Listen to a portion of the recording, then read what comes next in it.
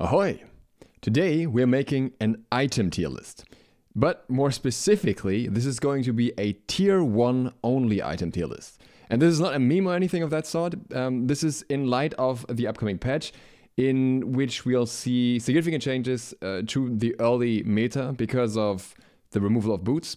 And, well, no longer needing boots because you get the movement speed naturally instead through leveling. So a lot of early options change. And I think most people will still be running starter items. I think that will not change for the most part, for now at least. But I wanted to talk about what you can build along with the starter item. This excludes Rare Tosca's Acorn because you get that anyways, but everything else is in here. And this, on one hand, looks at the stats of the items, which are very interesting. Some items have significantly higher stats on tier 1 than others. And on the other hand, also talks about what they can be built into, or factors in what they can be built into in order to consider what value they have in combination with that. So two different aspects that come together here to give these items a tier. Obviously, as always, this is personal opinion. This is not something like super set in stone that won't change at all with the next patch, because there are plenty of changes that will be happening in terms of meta overall. And this is just like a little bit of an overview, a little bit of something for fun. Zilaria suggested this on my Patreon, and I figured this would be a fun thing to do. So let's get into it. And we're going to start with the physical items, then we go through the magical damage items, and we'll end up with the defense items. The bruiser items are in the damage sections. So the first one we have here is Morningstar. I just have to pull this up here. Which I think is a very strong item to start out with. Morningstar costs 600 gold, which is on the cheaper end for physical items. It comes with 10 power, which is almost the highest. The highest is 15 on some items, but also provides 5 MP5.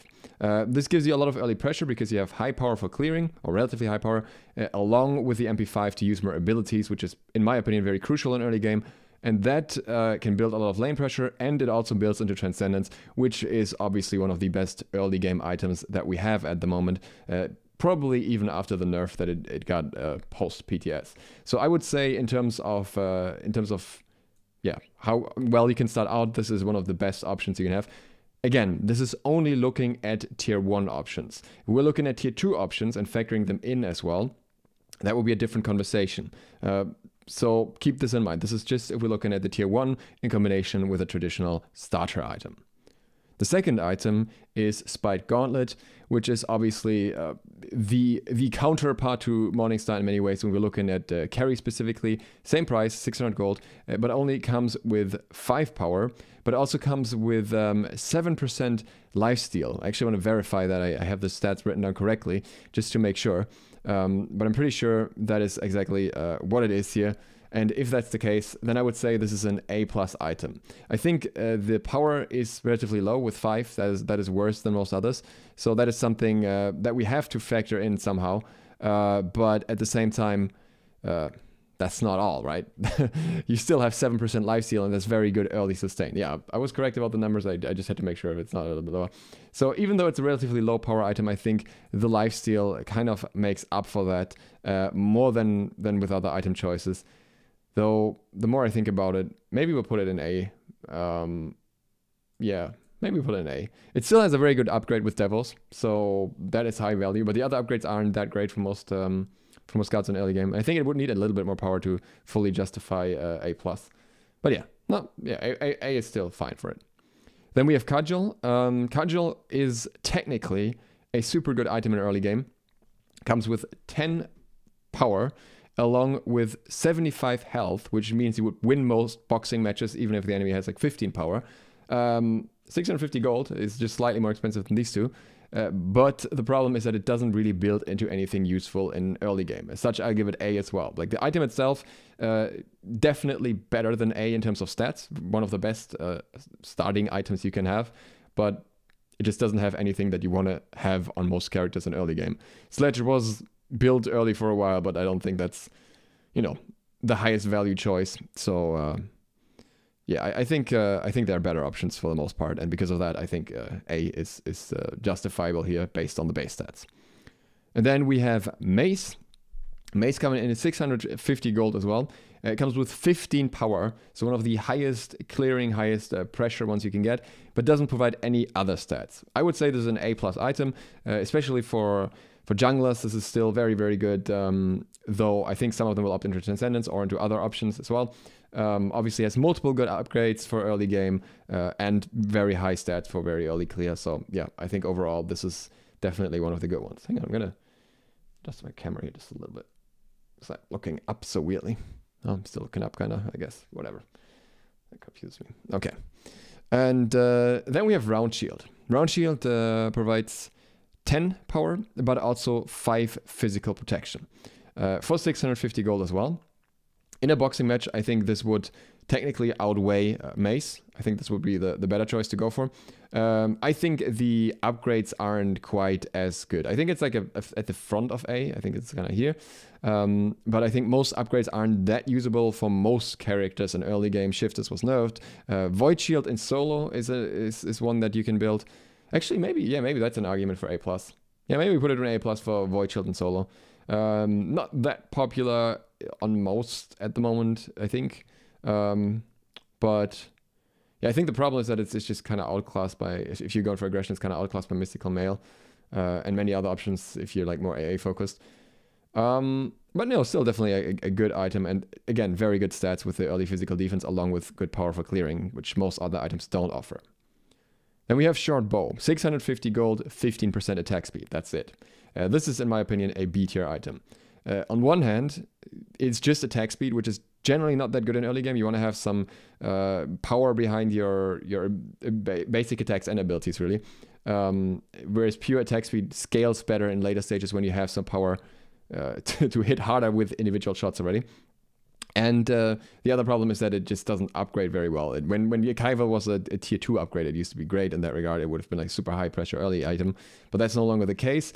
There is a bit of a disclaimer here though that I could imagine with the meta changes, with the buffs to Atalantas, and I think Silver Branch has pretty decent stats at the moment as well, that we might see some changes here down the road, that we might actually see it built more early with one of these item choices potentially, but that's still too much speculation for me to put it any higher, especially because again the attack speed alone, in my opinion, isn't particularly great, and there are many other options that are better. Then we have Enchanted Buckler, 650 gold as well, 10 physical power and 10 magical protection. I think this is actually a very strong item if you're against a magical opponent, because this is the same price, the same power as Round Shield, but twice the magic protection that Round Shield has in physical protection. Now, it is worth keeping in mind that physical protection is more valuable early game because it protects you from enemy players, but also from minions better. But I think in an anti-magical matchup, most of the damage will still come from the enemy guard. And as such, I think that can be a very, very good option. And Runic Shield, I think, is still a valuable enough upgrade for it to be considered on the aggressive side. Obviously, on the defensive side, we have other options. Then we have Light Blade. Light Blade comes with 5 power and 10% attack speed, which technically makes it just slightly better than Short Bow. The problem is that basically all of the upgrades are not usable in early game. You definitely don't want to build Kins, you don't want to build Exe. Like, maybe RC, maybe if you say I want to have the pen and power, you could consider RC as an early game choice. But unlikely. I'm just barely gonna give it B. I was originally gonna put it in C, but I think at the end of the day, it's very similar to Short Bow in many ways. I think they're kind of around the same realms. So yeah, no, I think B is fair, but really only if you're somehow planning to rush RC and work with that. Other than that, I don't think there's much of a choice, much of a reason there. And RCs are like, it's still a very slow pathing to RC, so you have to have a good starter along with it, sustain providing starter or something that makes it work, and you're gonna struggle against someone who's like building into Morningstar or something. Then we have Katana. Katana, I think, is just a solid one. 650 gold, 10 power, so not the highest, but 3% movement speed. I think on certain guards that will still be very valuable, along with the movement speed you get from boots. So definitely not bad. I think AA junglers especially will be looking towards building that. I think we'd put it at the beginning of A here. In one of the various iterations of upgrades, like maybe Stone Cutting, maybe Golden Blade will make a comeback. We'll have to see, but I think in that regard it has value. And again, decent stats, but not the best stats. Like Mace for clearing specifically, for example, is better, and I think the movement speed doesn't quite offset that on its own. Hidden Dagger, 700 gold, 15 power, nothing else. Technically not bad. If you look at Mace, Mace is 650 gold and 15 power. So Katana is 50 gold more, same stats, so it's definitely not as good as Mace. But as a tier 1 alone, I think Hidden Dagger is not bad. The problem is, what are you going to build it into? And most of the options that you have here are not really worth considering in early game. Maybe there will be some really stupid meta where people will rush Rage to just stack it as quickly as possible and get crit because you don't need boots anymore. I don't know. But I think you would build something else beforehand anyways. So like on its own, I think it would be more of a B or C. No, like in terms of upgrades, more of a B or C. But on its own, this item stats are actually really good. Like it's surprisingly high power for a reasonable price still. It's just 50 gold more. So I can't really put it lower than that. But yeah, it's probably not advisable to build it unless you know like exactly what you're doing with it. And then with Shuriken. Shuriken is most certainly a C tier item because it has 10 power and 5% attack speed, which for 650 gold is not horrible, but also not the greatest option. Again, I'd rather have 5 more power at this point. And then along with that, none of the upgrades make any sense at all in early game. Like with Rage, you can say, okay, I want this in early game because I want to try and stack it. With any of the Shuriken upgrades, there's just no reason. I don't see why anyone would want to rush Wind Demon or Poison Star or the anti-heal one, Shadow Steel. You're not really getting enough out of it, in my opinion. So yeah, that's the physical part. And then we have the magical one. So the next option or the next item that we have here is Lost Artifact. I think Lost Artifact is in many ways very similar to Morningstar, only that it's even cheaper. It's 550 gold, provides 20 power and 5 MP5. I think this is straight up SD. I think this is even, yeah, this is, I'm going to leave the physical ones at the front here, but I would otherwise put this in front of Morningstar because this item is too good for the price tag, in my opinion. I don't know why it exists in its current state. I think this should be at least 600 gold as well, especially because it provides multiple good upgrades for early game as well. So there's no reason for it to be so cheap it's already so good. And then we have Tiny Trinket. Tiny Trinket also providing 20 power along with 6% lifesteal. I would say this is actually a pretty good early game item as well. Again, very, very cheap. I don't know why mage items are cheaper like by default, but this also provides high power for clearing, but it also provides you with sustain from clearing. So that is very nice. It's just a little bit of a boost early game. I think the MP5 is a little bit more valuable just to spam your abilities in early game, but it's still a very good choice. And honestly, I mean, lifesteal wasn't really meta lately, but that was also partially because of lifesteal boots. Maybe we'll see like soul gem builds. Maybe we see Bankrafts possibly making a return now that lifesteal boots don't exist anymore. Maybe some people want to get the lifesteal in other ways. So I could see this making a bit of a comeback as well. And as such, I think it's definitely an option that should be put here in some variation. Then we have Druidstone. Druidstone, 600 gold, 10 power, 20 magical protection. Very high magical protection, actually. But again, just magical protection. I think this is not... Well, actually, kind of thinking. No, never mind. I'm going to put this in A+. I was going to put this in A, but I kind of realized that if you're building this on support into Stone of Binding, it's obviously a great item. The problem is that it's magical protection, and if you want to go into Stone of Binding to get mixed protection, you have to go through a brief period of having magical protection only in order to get to the physical protection. I think that's a bit of a problem with this item. But then there's also the Voidstone way for solos. So no, actually, I think this is an A+ item. This is very similar to Enchanted Buckler here in many ways. Just the magical version of it, really. Yeah, I think that's pretty good. And then we have Imperial Helmet, the physical counterpart, which is also 600 gold, 10 power, and 20 physical protection. Very high early physical protection with 20. That's basically one of the best items that you can have in early game. I think even like other defense items don't offer more than that. I think that's the highest physical protection you can get in combination with power for 600 gold. It's just like really, really, really, really good. Now, the problem is that most of the upgrades for most characters aren't really that great, don't really make that much sense in early game. And unless that changes somehow and they get picked up, that won't make much of a difference for the item. Like, obviously, outliers exist, like Lotus Crown users can make good use of this, but those are not the majority. The majority is kind of, yeah, just hoping that they could get something better out of it. But as a tier 1, it's fantastic. In terms of stats, it's probably even better than those two up here, if we're just looking at the raw stats. We should put it at the front of the magical items as well. And then we have Magic Focus. 25 power, and that's it. Now, this is one of the 2 highest power items when it comes to early game choices, tier 1 choices. But it doesn't really offer anything beyond that.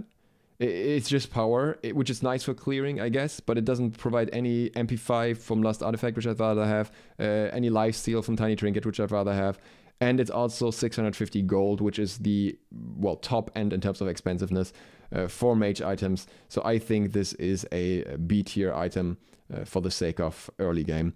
So I don't really see much value in building this. Some guards can use it with Spear of the Magus, maybe, but overall, yeah, I don't see most of the upgrades being valuable enough to warrant anything higher than this. I'd rather have something else that provides a better balanced mix of stats. Then we have Uncommon Staff. Uncommon Staff, 15 power, so middle of the field, 75 health, which would mean that in many trades you'll actually come out on top. 650 gold, more towards the expensive end here. If I compare this to like Tiny Trinket, which comes with more power and lifesteal, which would kind of offset like the healthier in the trade a little bit, I think it's significantly weaker. I think the only reason really to build this is to go into Warlock Staff. And if you're doing that next patch, then the question is if you even want to build a starter along with it, or if you just want to go right into the tier 2. But if we're looking at just the tier 1 and we're not going into the tier 2, I don't think this is a particularly great item. And most of the upgrades aren't that great for early game anyways, even though Warlocks might see some popularity gain. And then we have Emerald Ring. An Emerald Ring is, in my opinion, S tier. I think this is one of the best starter items, period. Emerald Ring costs less than Magic Focus, which was 650 gold. Emerald Ring only costs 600 gold, has the same amount of power, 25 power, and also provides you with 5% attack speed, just for free on top of that. This is like, they buffed this in 8.6, and it honestly has stat bloat. They buffed it specifically so that magical ADCs would have a better fighting chance in early game, and yeah, I mean, with these stats, you really should be able to. The problem was that, you know, usually you couldn't really build into that. You had to get around your boots somehow, and you had the disadvantage of not getting the attack speed boots that Hunter's got. No longer a problem. You get your own ring now, and I think that is incredibly scary in terms of potential for magical ADCs. So yeah, I really think this is like the item to look out for. It's a real sleeper item right now because stat-wise, it's absolutely insane. And then we have Spellbook. Spellbook obviously built in the Book of Thoth. That's what we're building it for in early game primarily. 20 power, 75 mana for 650 gold. So a little bit more power than Uncommon Staff, but no health or anything else, just mana. And I think mana is not as great as MP5. Like it takes like, I think it was less than a minute to get the same mana with Lost Artifact or something. Don't quote. Yeah, I think you get you get 60 mana per minute with Lost Artifact, and you get 75 flat mana with Spellbook. So if you're staying out of base just a little bit over a minute, it's 1 minute 15 seconds, then you get more mana out of Lost Artifact than you get out of Spellbook. So I would always prefer the MP5 in that regard. And then again, it's also more expensive with the same amount of power. So really, there's not much of a selling point here. And if you're building into Book of Thoth, then similar to Warlock Staff, I would probably consider just starting with the tier 2 and not looking at the tier 1, depending on how exactly you want to play. But I think it just doesn't provide much inherent value. And that brings us to the tank options. Here we have Ancient Blade first, which is very, very cheap with 550 gold. But it also just provides 50 health and 5% movement speed. Now, 5% movement speed, early rotations, kind of cool. You know, especially because you can have it at the start of the game now, and in the scales with your own movement speed, it's kind of like building tier 1 boots, which I guess in a way is nice. But at the same time, what do you do then, right? It's not really the item with the best upgrades. It doesn't really, like, it doesn't upgrade as quickly as boots. It doesn't power spike the same way as boots. I think if you're building it on a support and you're looking to build winged blade, then maybe there's an argument to be made here. If like any tier comp is very slow heavy, and you specifically want to counter that, it has high magical damage, then I think you could go ancient blade and say, hey, I can rotate a little bit quicker, and then I can also get my winged blade relatively quickly, which is nice. The other upgrades, I don't really see that those would be the items that anyone would really want in early game, like be it toxic blade, be it witchblade, maybe, be it relic dagger. I think it's not going to be super popular. Maybe might go up a bit to A, but the overall stats I think are relatively weak, even though it's cheaper and the movement speed can be very nice on some guards. For a solo, for example, this would be absolutely useless because the little bit of movement speed is just not going to make enough of a difference, in my opinion. Then we have Glowing Emerald. This is, in my opinion, a very, very strong item when we're looking at early game items. 600 gold, 100 health, and 10 HP 5, which is a ridiculous amount of sustain in early game, which is a ton more HP. Like, this is 20 HP every 10 seconds in early game. Like, you're not gonna get poked that much, and also this upgrades into Thieves, so you're gonna get benefit from this. So if you're playing in support, it's not much of a reason not to build it, unless, you know, you have a very aggressive strategy in mind. So I think Glowing Emerald at least A+, maybe even higher, maybe even almost S tier material. Maybe in terms of support, I think this is still an S tier item, even though there are other options for upgrading, most certainly now. I think this item alone by itself is still incredibly good. Then we have Cloak. Cloak is a super awkward item. 650 gold, 10 physical and 10 magic protection. Now, a total of 20 protections in itself isn't bad, but you usually don't want mixed defense in early game unless you're playing support. And if you're playing support, you most certainly do not want Cloak in early game because Cloak really doesn't provide anything for a support. If you want to go mixed defense, you're going into Gauntlet of Thieves, you're not going Height of the Urchin. And the other upgrades really don't make any sense in early game. So as such, I would say Cloak is a C tier in terms of early game viability. Even and yeah, if it was like focused on one stat, then maybe it would have some more value, but the upgrades just ruin it, and the mixed stats just make no sense for most cards. Mask comes with 100 health and 100 mana for 700 gold. Really expensive, really not offering much. Unless you're specifically going into Rangdas. I don't see like most people considering to pick this up as well. Like the tier 2 Rangdas, Fighter's Mask being for early aggression. And then you're not building just the mask. So yeah, I think the stat increase on this was interesting. But 100 health alone is really not much when like Glowing Emerald is 100 health plus 10 HP 5. I'm kind of torn if I put this in B or C tier, but no, I think it's even a C tier item because on its own, it's just not going to provide you with any. Now maybe just low B, but like somewhere in between there, somewhere down there, whatever, it doesn't matter. Gem of Fate. Gem of Fate is also it's even worse arguably. There's no reason to build Gem of Fate in early game because it costs 900 gold, which is way too expensive to build at the start of the game, and just provides you with 10% cooldown reduction, which most cards don't get much value out of. If you need cooldown reduction, you know, there's a starter item for that. You can build Sense of Time, which comes with a whole lot more stats. Obviously, cooldown reduction is still a great stat, and they specifically don't want you to combine Gem of Fate and Sense of Time. So this makes sense, right? This is just specifically Hi-Rez not wanting this item to be built in early game. And most of the upgrades not particularly being like early game upgrades anyways. So yeah, just don't build an early game. It's just no reason. Like build it later. It's a great item later, but at the start it's just no reason to. Some of the effects don't even work until level 5. So yeah, don't do it. Breastplate, 600 gold, 20 physical protection. I think this is actually a pretty solid item. I would say this is an A+ item. I think 20 physical protection is extremely nice. This is the highest physical protection you can get from a pure defense item. Though we had something earlier here. We had Imperial Helm, which technically provides you with more. Like in a one-on-one competition, Imperial Helm would beat Breastplate at the same price point. The reason why I'm putting this here is because I still think that in terms of upgrades, it's just a very good option with Breastplate of Valor in solo. Emphasis on in solo. Please do not rush this in support. Maybe you can rush this in support now. I don't even know anymore. Maybe that might actually be an option now. Probably not, but hey. Yeah, but again, it's definitely worse than Imperial Helm. I saw more towards the end of here. But it's better than a lot of other defensive choices in the early game.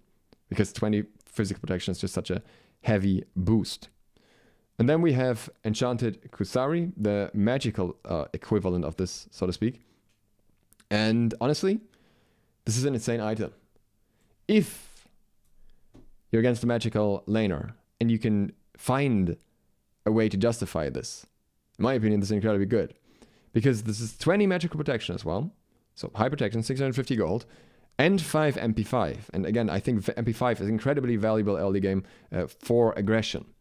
I think it's not quite as good as Glowing Emerald, and it's used for a different purpose. But I think it's a very, very good item. Actually, maybe it's more of an A+ item.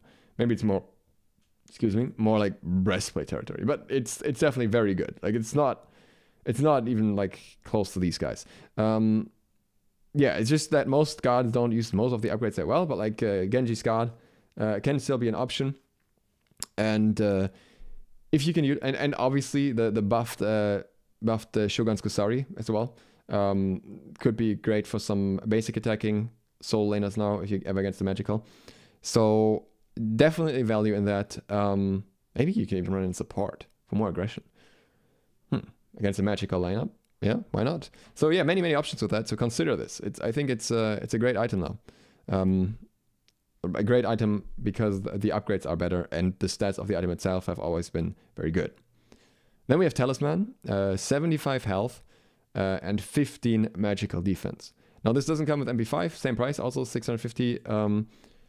But I think it's very comparable to Enchanted Kusari overall. Most of the upgrades not as useful depending on the matchup. You might want to build a hardwood, for example, then it's better, but you know, depends on the situation. But definitely a stronger end item here between the health and the protections that it offers. Just not good in physical matchups. And then we have Iron Mail, 75 health and 10 physical protection. I think this is mainly because physical protection is a little bit more valuable in early game. I do think, however, with the same price, 650 gold, it's just a little bit weaker if you're looking to specifically counter out an enemy and you're not so concerned with minions. And, well, some of the upgrades are harder to make work in solo, for example. I think these have a little bit more flexibility because both of them kind of have a solo option and a support option. Whereas Iron Mail, no, I guess you can go Mystical Mail. No, actually, never mind. We put it up here as well. I think that actually justifies it for A+ as well. If you're going into Mystical early, that is definitely an option now too, which I think we might see a lot.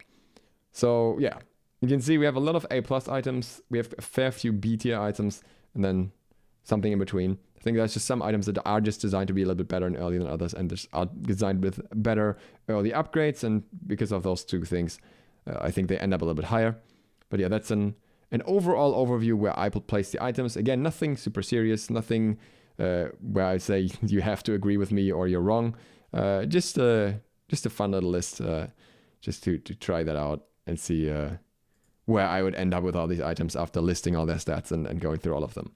If I've made any mistakes, feel free to point them out. I'm sorry if I messed up any of the numbers. There was a lot of number writing. Might have messed up here or there.